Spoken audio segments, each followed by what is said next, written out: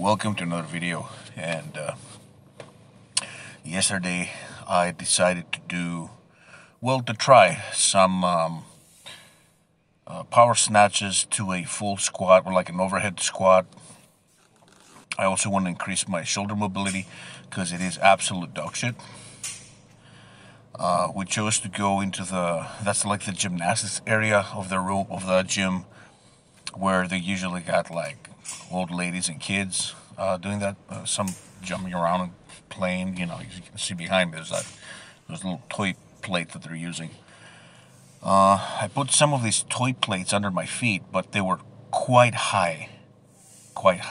What you're seeing here is one of the very few times that I managed to do a full squat with the bar pressed overhead, which is, mobility-wise, it was really fucking hard. The weight is not hard. I've done a power snatch with 70 kg. I've never really tried to max it out. I'm not an expert on power snatches or any other variation of the snatches or the snatch or the clean and jerk. I just happen to be a huge fan of Olympic weightlifting, being Greek, of course. It was always on TV and shit. And also strongman. Aside from the fact that powerlifting is my chosen sport, I'm a big sports and strength sports fan. So, you know, I'm also a fucking strength coach. So I think it's important to implement various movements into your training. Like I say to the idiots in my gym, I am not a powerlifting coach. I am a strength coach that just loves to fucking powerlift. You know what I mean, right? Anyway, so the ground was quite soft and very uneven. The ground was tilted towards the camera. I'm not kidding. I'm not making this up at all. You will see the difference. You see how I'm tilting towards our left as I'm watching this, looking at the screen, but like it was fucking terrible. And you will see it when we go inside. I think it was like 3 or 4. Yeah, it's coming up, and you will see the videos right here. The ground, it's still a bit tilted. I mean, this gym is like built very unevenly, but you will see here the ground is more solid and it's a little bit more flat, I guess. So you will see the movement immediately looks a little bit better. I also used those 2.5 kilogram plates that are slightly skinnier than the other ones. The other ones were too thick and they were forcing me forward quite a lot. But you can still see the issues, and I really enjoy this type of videos because I can expose my weaknesses as much as I like to expose my strengths. You can see my right leg. I guess that's our left leg watching me from here. The mobility is normal. My left leg has a broken ankle. I broke my ankle in 2008 doing pancreas or pancration, or the ancient Greek martial art. Somebody got me in a leg lock and I broke my ankle. I genuinely did. They took a little bit of bone out.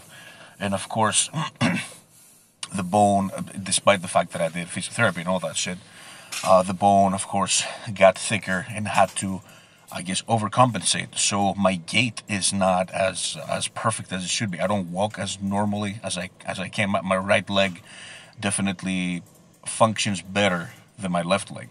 So it may not be a surprise that I got all these spinal issues because, I mean, there's instabilities, you know.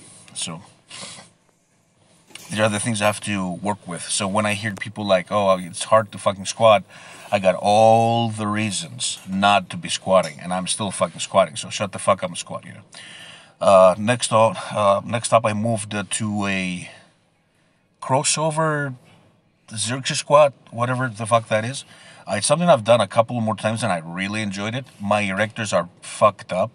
It comes out of vectors. You can see the cable is a little bit diagonally. It's not straight, coming straight from the ground.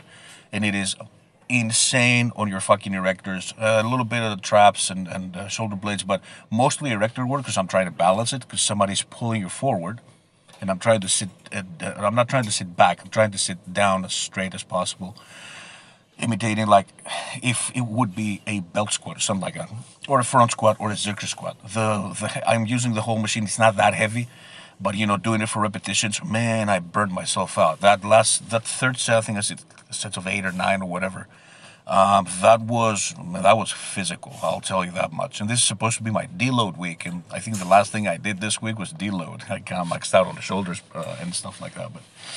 I guess my training volume was about half of my usual volume, so I hope to be recovered by next Tuesday or Wednesday, whenever the gym is open again, because we got a fucking bench. I'm competing in a month. I tried to do some standing side twists, whatever you call those, cross chops, I think they're called, something like that. But the cable was too low. They fixed that cable and it's a little bit lower than it used to be. And I'm using the stupid rope, which makes me holding it even lower. So I actually got a straight handle afterwards, which was about my eye level, and I managed to bend and twist to the side a little bit better. But it looks like shit, I know, but you know. Hope you guys enjoyed this video. Subscribe to the channel, and thanks for watching.